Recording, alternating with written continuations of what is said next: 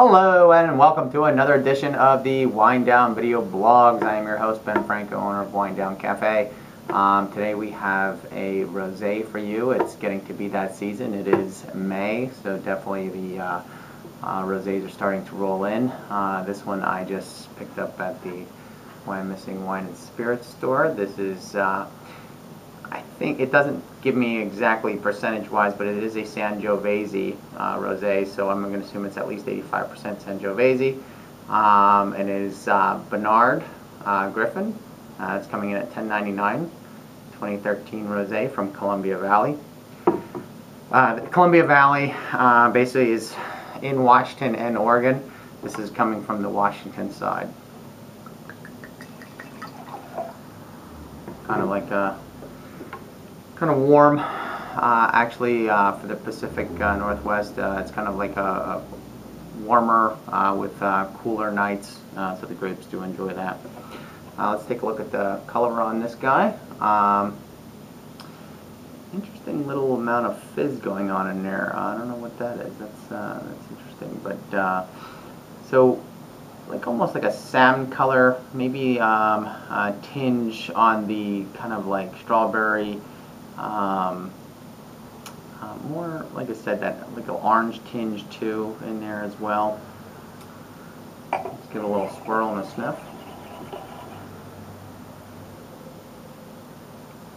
Strawberries and cranberries right away coming through. A little bit of melon. This is a really, there's a lot going on in this nose actually. It's very floral. Really floral. There's honey, there's strawberry, there's the cranberry, there's some kind of a melon component as well. Really nice nose.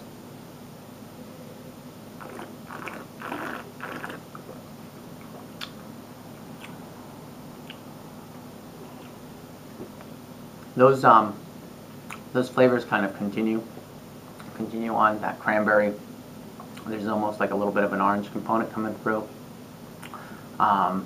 Cranberry. Acidity, I would say medium minus, but really tasty, really nice, nice little rosé. And again, something different coming from the Sangiovese grape. Really interesting. I don't know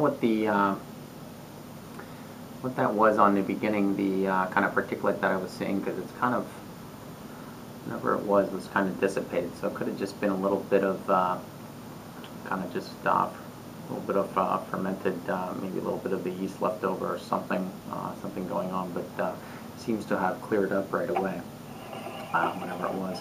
Actually, let's pour a little more and see if it comes back. Yeah, it must have just been on the beginning of that. Something must have been resting on the top, some kind of sediment of some sort, but seems to have cleared up. But all in all, really nice wine for $10.99. Begin your summer of rosé early and start drinking. These are very food-friendly wines, and if you there's still time to get into our rosé class coming next week, I believe. So sign up for that. All right, we'll see you next time on the Winedown video blogs.